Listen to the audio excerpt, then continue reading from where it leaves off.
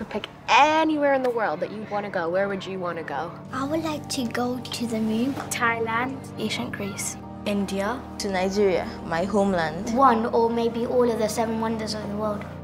When you explore different places, you have the chance to actually learn something new.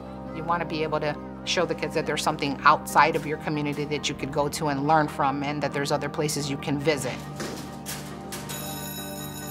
All right, so let's do our objective and we'll talk about the lesson for today. We're gonna take a field trip to Verona, Italy to see the place where Romeo and Juliet lived. I'm going to take you on this field trip under the water. Okay, you guys ready? Pick up your devices. And look in your cardboard. What is that? I see a shark.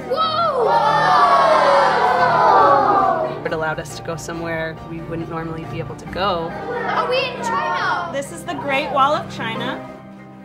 We got to see the place itself so we could actually understand what she was talking about. How long would it take to walk the length of the Great Wall of China? So much more enriching than just showing them a picture or just having them read about it. This device can actually make us go to places that we've never been before. It brings the lesson to you. You have to see it for yourself to believe it. There's so much other places to see, so you know that it's never going to end.